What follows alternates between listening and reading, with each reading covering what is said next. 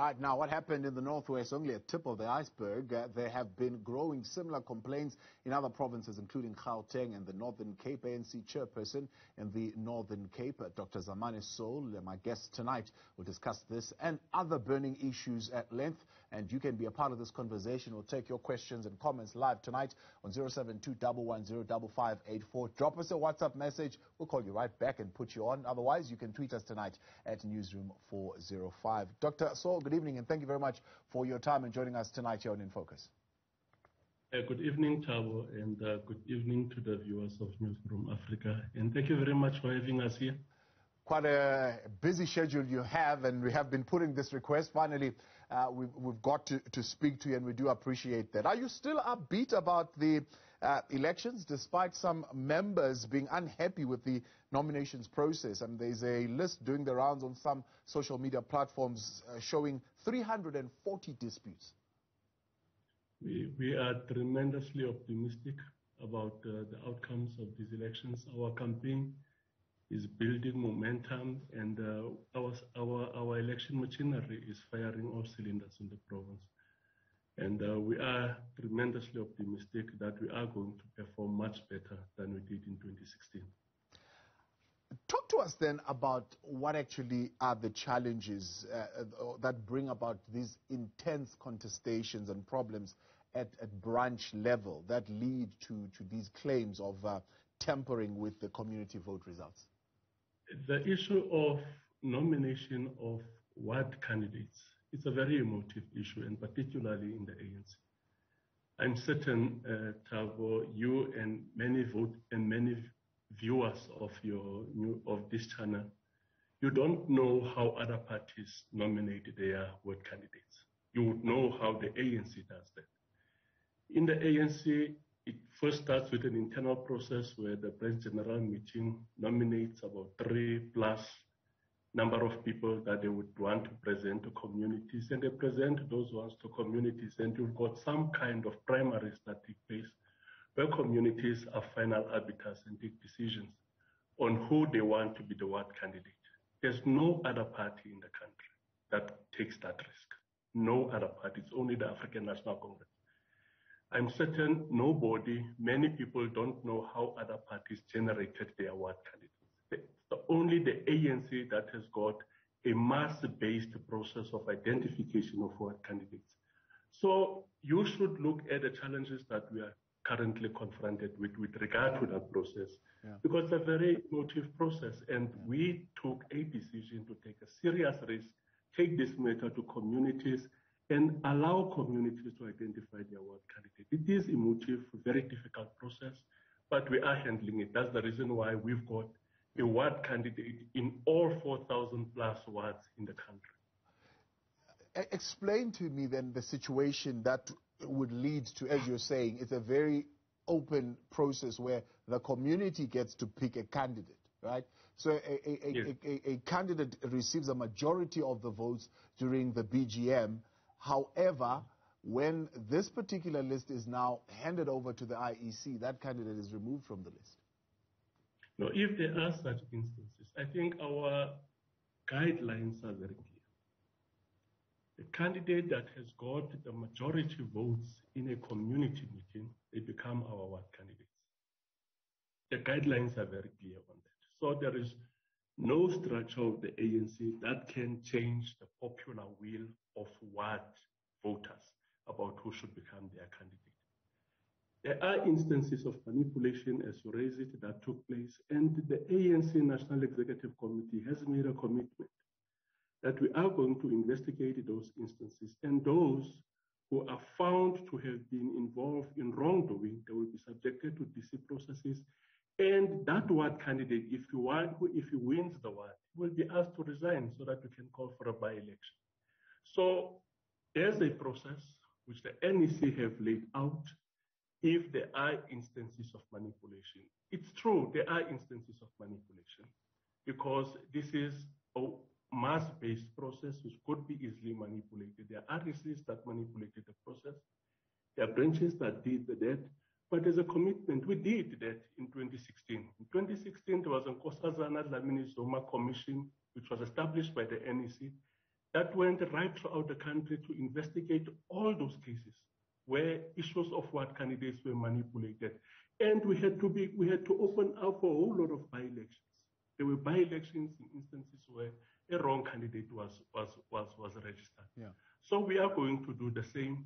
And I hope people of South Africa must understand that this is a difficult process, and I'm certain in the next local government elections, we will be able to master it. Are you not concerned? Because this is a persisting thing and it keeps on coming up, and there's a sense and a feeling from some within your own ranks who say candidates were handpicked and imposed on them. And is there no concern from your part that, for example, those members and even communities will reject these imposed candidates and they will punish the ANC at the polls? I don't know what might be happening in other provinces, but in the Northern Cape, there is not even a single candidate that was handpicked, because I don't think anyone would have been able to do that. The structures that were put in place, the systems that we embarked on in the identification of these candidates renders it very difficult for any individual to do that. There are instances where communities are saying there was a vote that took place here. This candidate got the majority of votes, but a different candidate has been registered. We are working on all those cases. Here in the province, I think the number of cases that we have to intensely deal with is about 16 cases, and we are looking hawkishly on those cases. And soon after local government elections, we are going to resolve those cases together with those communities. But I've been right throughout the province during this campaign phase. Right throughout the province, there is not even a single region I've not to. I've never come across any single community that say they will punish the ANC on the 1st of November because a wrong candidate was registered. In cases where there are wrong candidates that have been registered, we've made a commitment, and we will live by that commitment, that we are going to resolve the matter, and if a wrong candidate is registered, we'll ask that candidate to resign so that we can put in the right candidate and go through to by-elections. Yeah. Tell us then about your regional vetting process that you have undergone, particularly when it comes to skills and experience. One of the resolutions of the 52nd conference of the ANC was that you want to professionalize public service, and therefore you want to also make sure that those councillors that you bring into those wards have capacity. Yes, this is the most diverse list of candidate councillors that we've ever had in the province. In terms of gender, in the national average for gender representation, we've got 46%, which are women. In the Northern Cape, 51% of our candidates are women, which means we are far above the national average. And also, we've got about 25%, which is young people, highly skilled, highly trained, well-educated, who will be able to get on board and add the necessary vibrancy and energy in the work of our councils.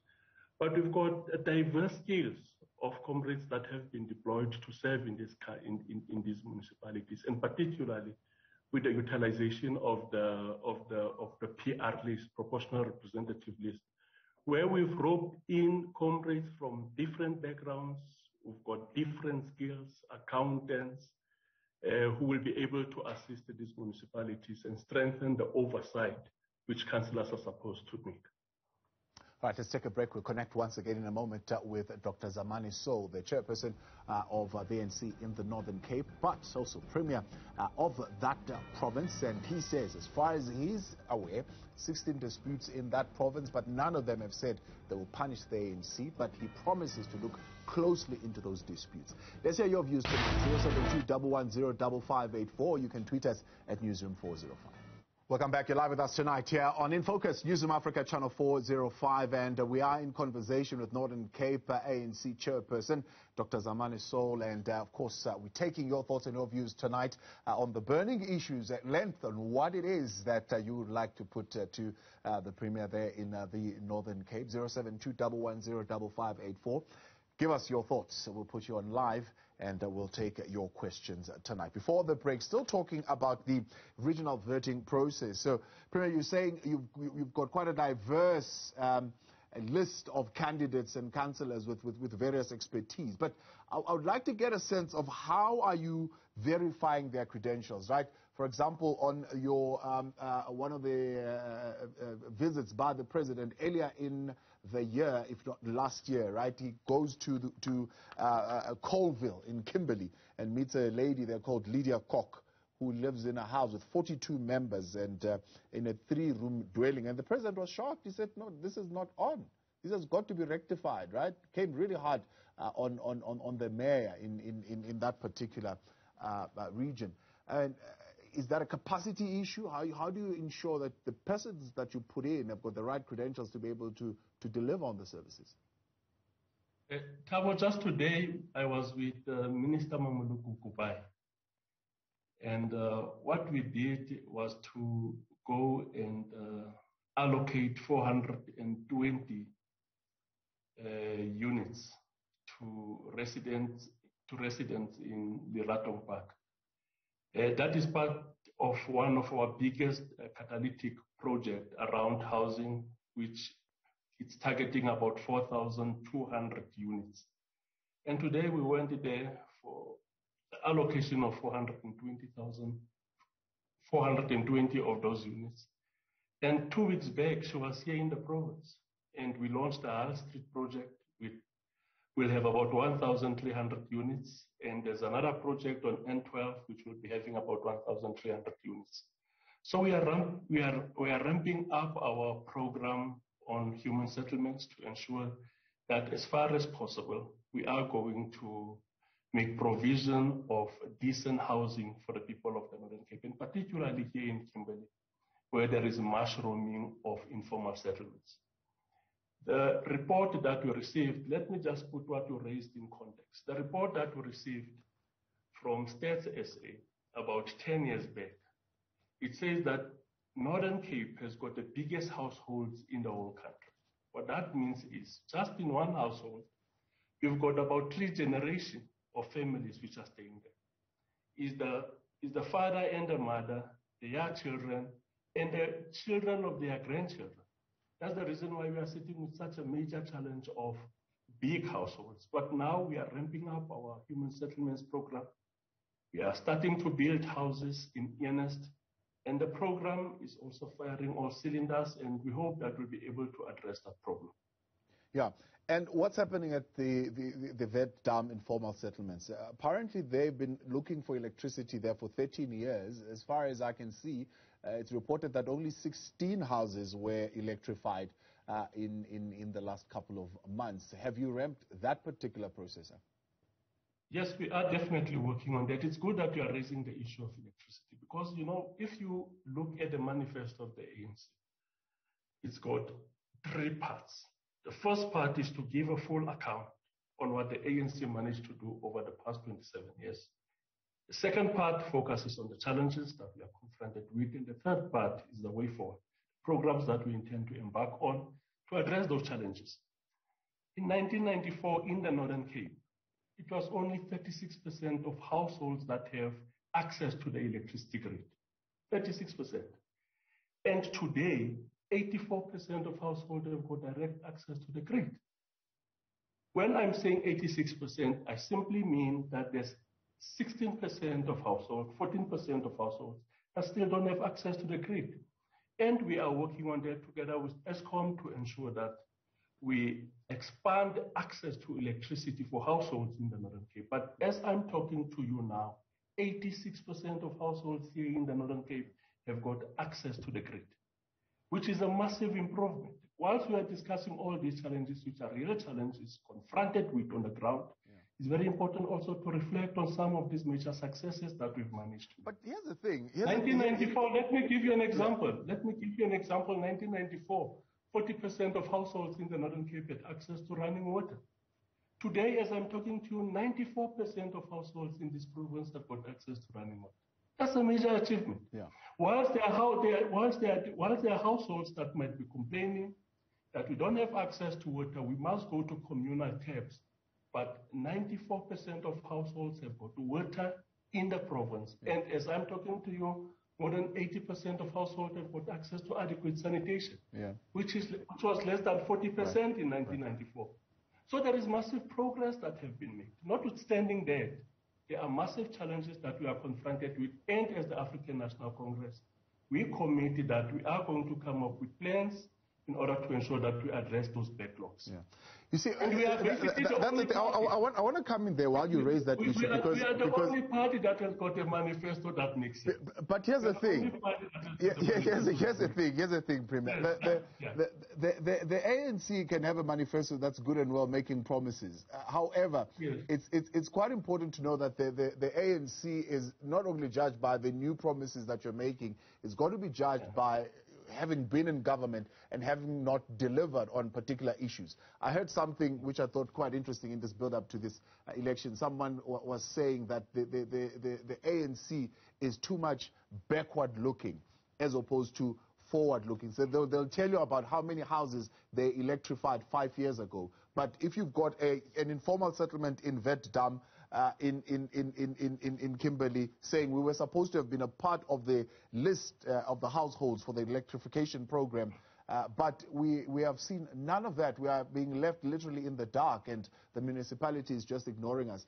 They would not necessarily be excited about what you're telling us now, about 86%, when they are still in the dark, and they've been in the dark for 13 years. Yes, I agree with you. In 2016 local government elections, we presented a manifesto. And these elections that will be taking place on the 1st of March is the judgment on what we said we'll do 5 years back.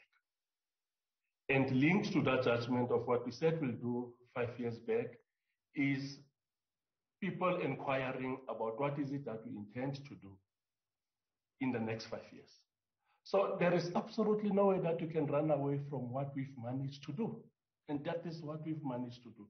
86% of households in the Northern Cape have got access to adequate sanitation. And if you look at our record over the past 27 years, 43,000 buckets were removed. You can't be dismissive about it. Whilst we understand that there are certain informal settlements which are still using the bucket system, there is a program of eradication of bucket system because there is much roaming informal settlements where there is absolutely no service infrastructure. And we are looking at addressing that. There's massive programs with regard to ensuring that we increase the power capacity of our municipalities with regard to water supply, sanitation, and electricity, which are there, which are running, which are there in our plans.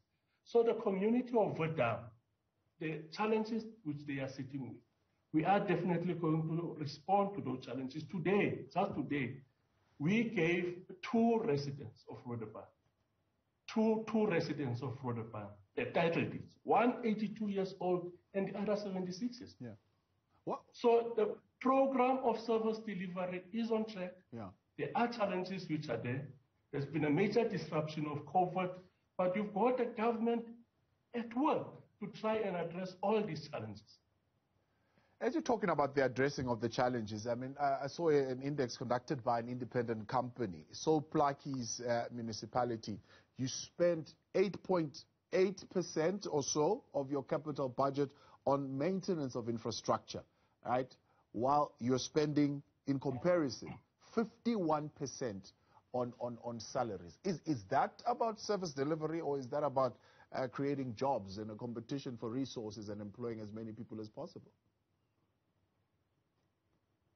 The fact that the issue that has been raised, that we are spending 51% of our budget in supply chain on salaries.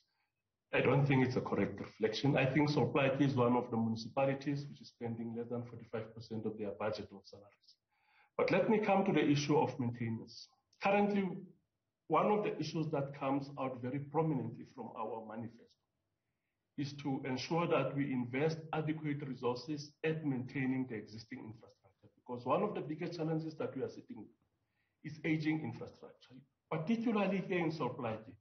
You'll actually see that the bulk sewer infrastructure was installed here around 1967. And the capacity of that bulk sewer infrastructure was for 8,000 households.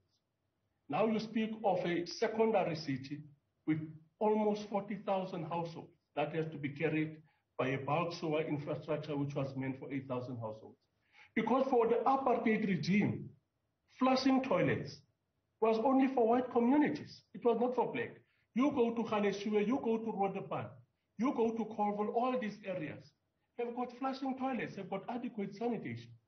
So with regard to expanding access to this service, which is adequate sanitation, we've made major strides. We've made tremendous strides. But one of the challenges that we are sitting with is how do we expand the existing bulk infrastructure to ensure that we are not sitting with sewer bursts right around the city. And we are working on that program. That's the reason why just about 6 months back, the provincial government gave Solplaatje municipality 500 million rand out of our own savings when we cut on wastage in the system, 500 million rand to attend to all these problems. You come here to Solplaatje, you'll find out there's contractors right all over the town, fixing potholes. There's work taking place to improve and expand the bulk infrastructure of this town.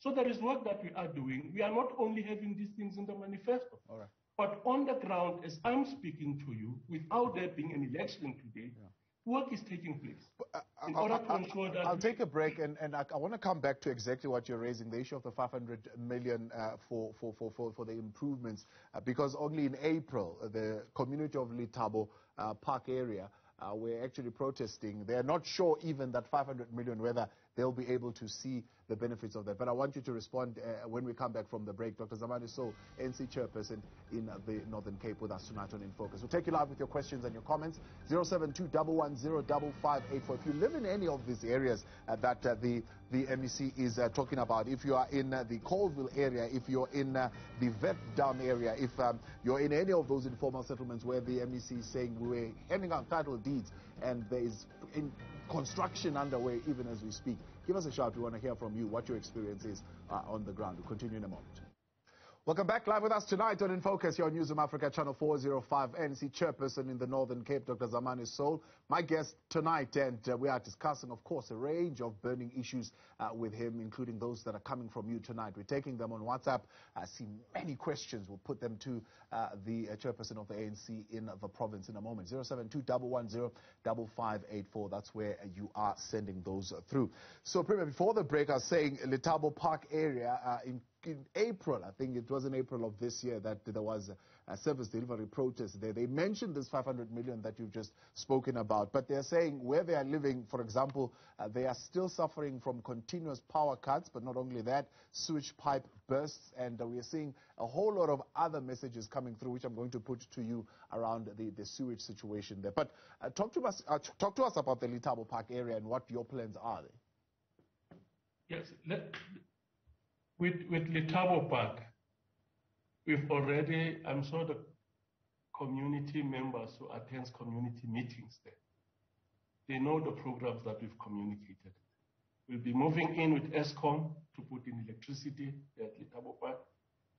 And the Department of Human Settlement has got a program to formalize the informal settlements there. It's an informal settlement area. In order for you to put infrastructure, you must formalize it. So Department of Human Settlement is currently busy with the work to formalize Letabo Park, and with ESCOM will be moving in to put in electricity. And that has been communicated to the community. And that's work that is taking place, and it's work that will be finished, and I'm certain most of these things I'm talking about will be finished before the end of the year. But the 500 million rand which the provincial government invested in infrastructure in Solplaatje, it's in the main around the maintenance of the current infrastructure, because it's aging infrastructure which malfunctions, which spews sewer in the streets, and we want to stop that. You sit with water bursts all over the town, and that's what we are currently working on stopping. You can't be in Solplaatje for 5 minutes that you won't see a contractor fixing potholes, because this is our capital town.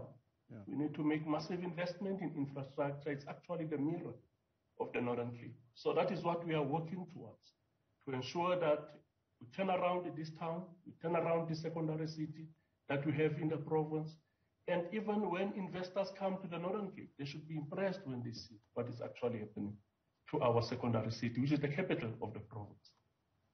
What do you make of the fact that the IEC reports a upsurge, in fact, one of the highest number of independent candidates, I suppose, next to, if not the Northwest and eThekwini?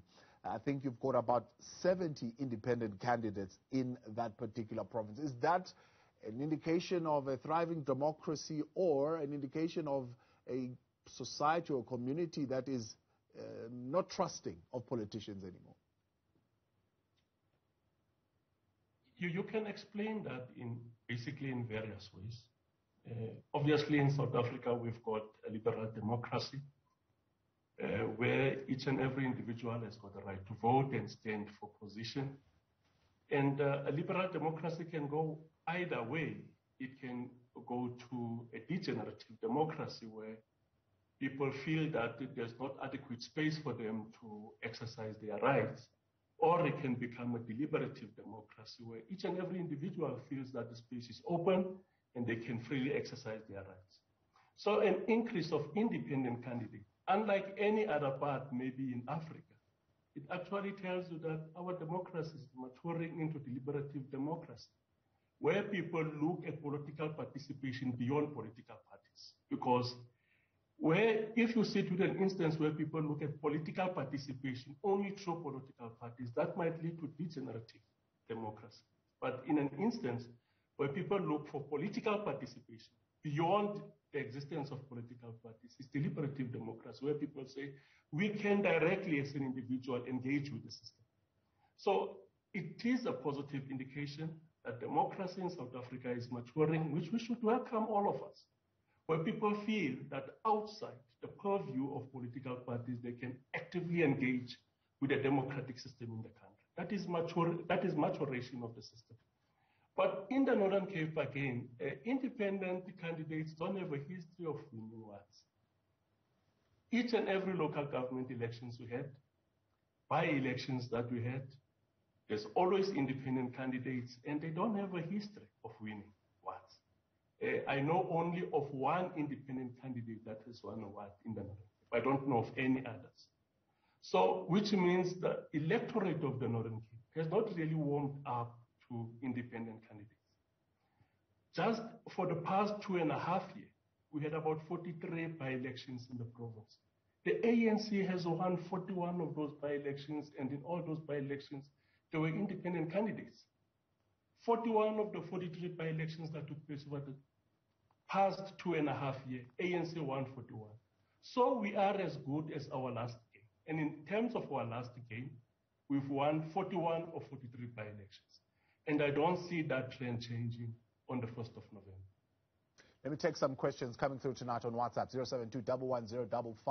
072-110-5584. This one from Anonymous saying, what does Dr. Zamani Saul have to say about the Saul Plaatje municipality's plans to rectify the sewage problems outside the Platfontein on the R31 there? That is already an environmental disaster. There's already been vehicles that landed in the sewage dam there.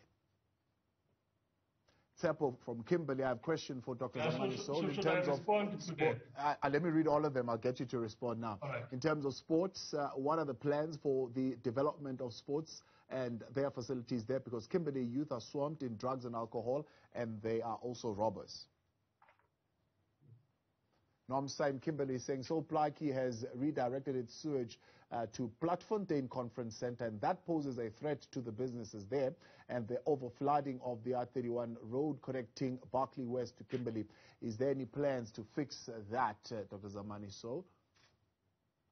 Why are the candidates that don't have big posters, especially in the Bababello, is it because they are elected by the community and not identified by the provincial secretary? These candidates must see for themselves about their campaign without the regional help. Tsepiso.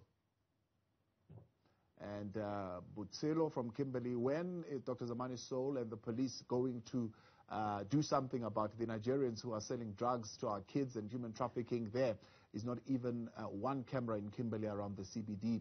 Is he aware of the illegal activities going on in our town, especially at the taxi rank? Let's start there. Yeah, no, but there's an issue which was raised around the big posters. This weekend, on Sunday, just yesterday, I was in Uppington doing some organizational work. I saw those posters, small posters, which the candidate made those posters herself. And that is not because of any form of marginalization or discrimination of the candidate. It's just a challenge that we had with regard to distribution and printing of posters. I raised that issue with our provincial election team, and they are currently giving attention to it. The other issue of R31, I think as the movement, we should be upfront and apologize to people of Soplati about what is happening there on R31. But everyone who drives past R31, you will see there's a contractor there that is busy fixing that. And the reason for that is a spillage because of malfunctioning of the Hoka pump, sewer pump. And all the challenges which we've been encountering with the Hoka sewer pump, those challenges have been addressed. So there is no longer spillage to R31. And that thing will be addressed. We've got a contractor there on site to ensure that the road is safe, R31 is safe, it does not collapse under the lake which is currently there. There's work that is taking place, and we are going to address that matter as soon as possible. There's another very important issue which was raised around sports, whether we are investing adequately on sports infrastructure because young people in the province resort to drugs and alcohol and all of that. One of the issues that I want to raise is that we are sitting with major challenges. With the advent of COVID, I did not want to bring COVID as an excuse in this discussion, but it is a reality that we are confronted. With the advent of COVID, we had to redirect most of our resources to the Department of Health in order to strengthen its capacity to respond to COVID, to save lives, to curb the transmission of the virus, and also to ensure that there's adequate shelter for people who have to get into isolation and quarantine. We've directed most of our resources into that. We've also directed bulk of our resources. That's the reason why these past 2 years, it has been 2 years of reprioritization of the budget to the Department of Education to ensure that our children go back to school in a much safer environment, try to protect them from COVID, and as well as our educators and people who are working at a schooling environment. So that in itself had a negative and a very adverse impact on monies that we'll have to get into improving our sports infrastructure and a whole lot of other things. But this is one of the issues that really concerns us, to ensure that we put in place, we have adequate amenities of life where young people can go and enjoy themselves and not indulge in drugs and alcohol. There's an issue also which was raised on police and the Nigerian, on policing and the Nigerian, and the ones who are selling drugs. I think this is one of the problems that we are encountering nationally. And police in the province, with the report that we had, they gave us in March, one of the things that they've indicated is increase in arrest of people who are actually selling drugs in the province. And let's welcome that. And what we actually need to do is to strengthen the work of the police to ensure that we really curb and stop and disrupt the situation of drugs in our communities, because the target is young people. And if we don't do that, we'll be destroying the future of this country. Thank you very much, Tab. All right, that's the chairperson of the ANC in the Northern Cape province there, Dr. Zamani Saul. Of course, the conversation continues. You can let us in on what your thoughts are tonight and your comments and questions. 072-110-5584. You can tweet us at Newzroom405. When we continue next, in their manifesto, the ANC, the party is saying they would subject now mayors and senior managers to lifestyle audits to limit the scope of corruption. But not only that, they'll be requiring mayors and councillors to sign performance agreements. We'll hear from Dr. Zamani Saul. Does he think this will work? It's not a new promise, by the way. In 2010, they already said they want mayors to sign a performance agreement. But without monitoring and intervening at the right time, what does that help? The conversation continues in a moment. Stay with us.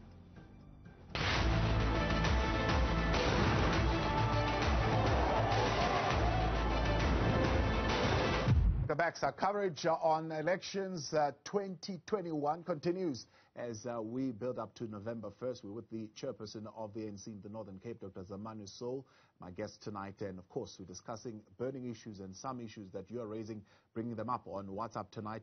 Questions and comments on 072-110-5584. Taking your tweets also tonight at Newzroom 405. As I mentioned before the break, Dr. Zamani, you mentioned in the ANC's manifesto that the party would now subject mayors and senior managers to lifestyle audits, which have not happened, quite honestly. Even when you came in, a number of promises were made, I mean, including in dealing with corruption and wasteful expenditure, and the question of lifestyle audits was part of what you promised you would do. But not only that, it goes further, requiring mayors and councillors to sign performance agreements. Agreed. Maybe that would be a good thing, but without a measure and a degree of monitoring and intervening at the right time and holding people accountable, it really is an empty promise, is it not? Yes, I firmly agree with you. And I think I would just, one of the things which I think is that the people of South Africa must take our gesture around issues of local government seriously. We agree as the African National Congress that local government has been a weak link in the chain of social transformation and our development trajectory in the country. It has been a weak link. There are challenges in the provincial government, there are challenges in the national government, but not to an extent of the scale at which these challenges found expression in local government.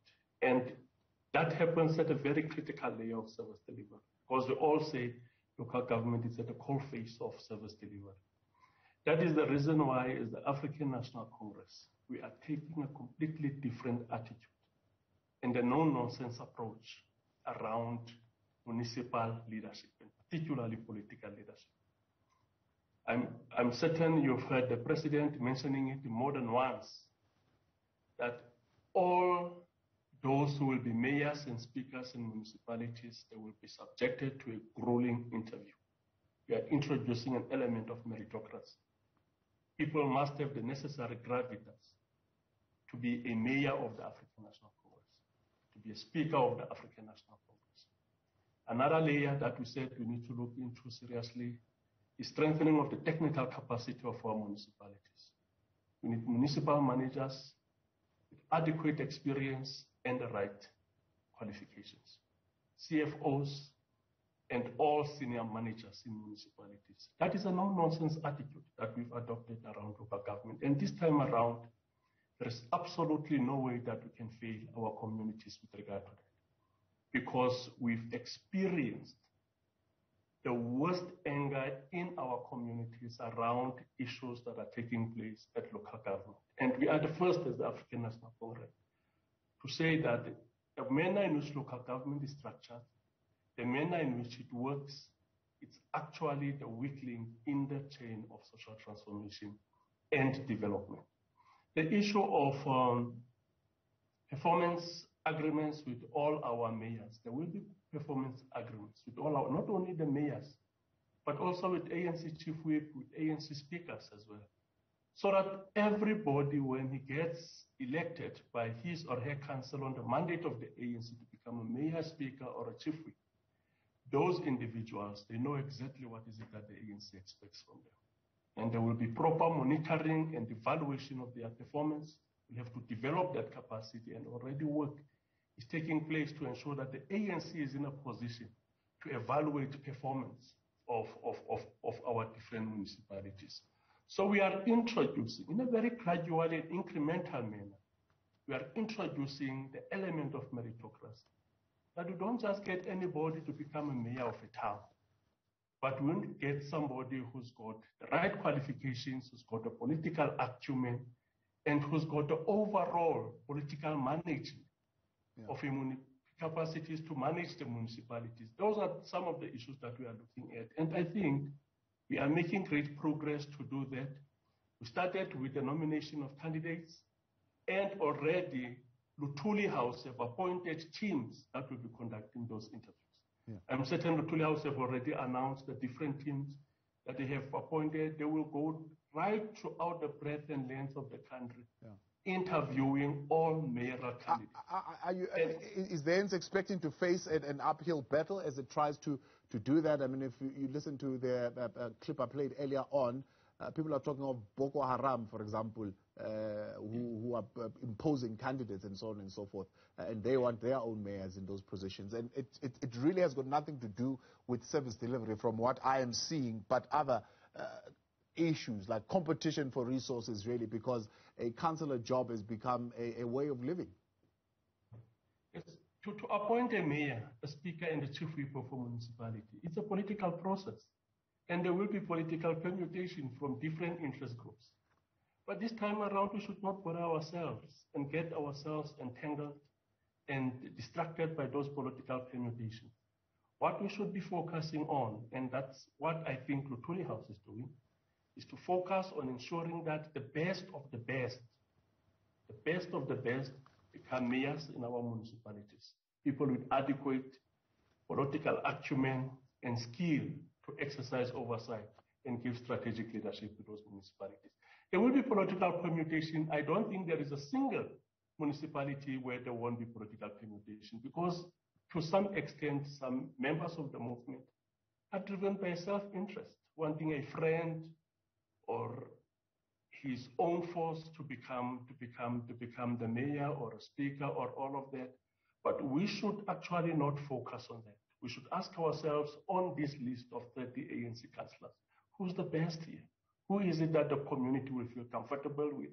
Who is it that will be able to give strategic leadership and exercise proper oversight on the municipality? That's what we should. But political permutation, Thabo, will be there. Will be there. And we'll have to manage that without losing focus on what we want to achieve. If society is to really take the ANC seriously on that question of renewal and doing things right now, with all the noise that's happening in the Eastern Cape, should the step-aside rule be applying there right now? Renewal is taking place. And I don't think there's any South African that can dispute it. Cases are getting investigated. People are getting charged. People are dragged to courts. That is what is happening, even ANC senior leadership.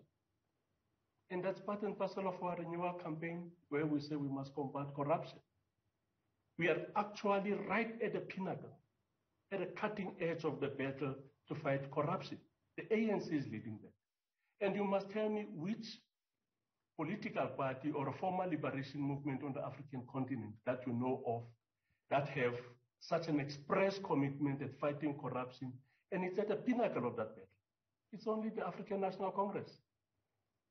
We are fighting corruption to an extent that that fight against corruption is disrupting the operations of the movement.